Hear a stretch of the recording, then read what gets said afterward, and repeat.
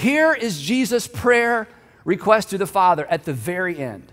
Here's what he says. Holy Father, protect them, these 12 guys, by the power of your name, the name that you gave me so that. In other words, here is the purpose of the protection. Here's specifically how I want you to protect them. Now, the interesting thing is he's already given them some bad news. Okay, guys, here's the future. Here's what your future looks like. You're going to be arrested, flogged, and beaten. Some of you are going to be killed. That's your future. Oh, great. Wish you told us that early on. I know I kind of held back because I knew you wouldn't follow me. But anyway, that's your future. But now they're in, right?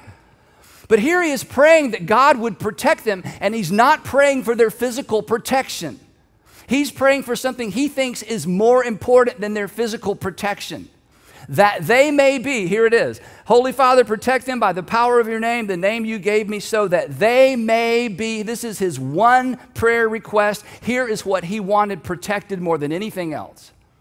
That they may be one, as we are one. At the very end, the thing that Jesus was most concerned about was their unity and their oneness.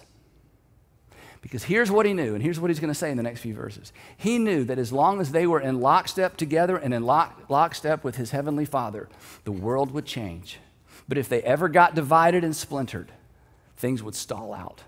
Then, in verse 20, skipping down, if you're following along, he prays for you, and he prays for me, and he prays for us. This is amazing. My prayer, he says, is not for them alone, not just these 12 guys.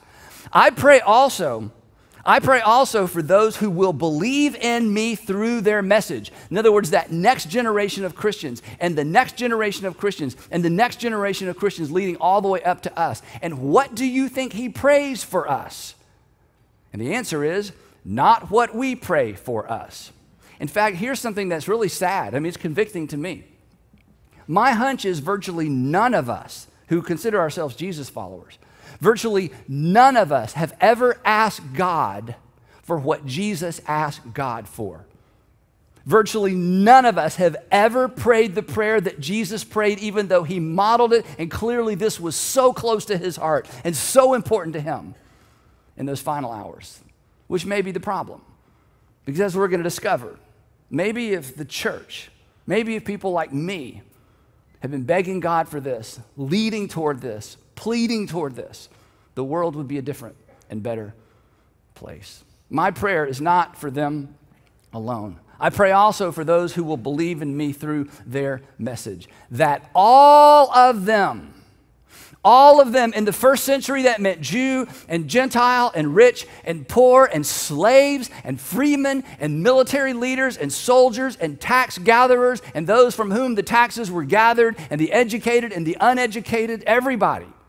In the 21st century, it means Republicans and Democrats, the privileged, the not so privileged, the independent, the indecisive, the libertarians, the librarians, the black and brown and white and beige, privileged, married, single. In other words, all of us, that all of the people who call me Lord, no matter where they're from, what they've experienced, or how good life has treated them, or how poorly life has treated them, connected, disconnected.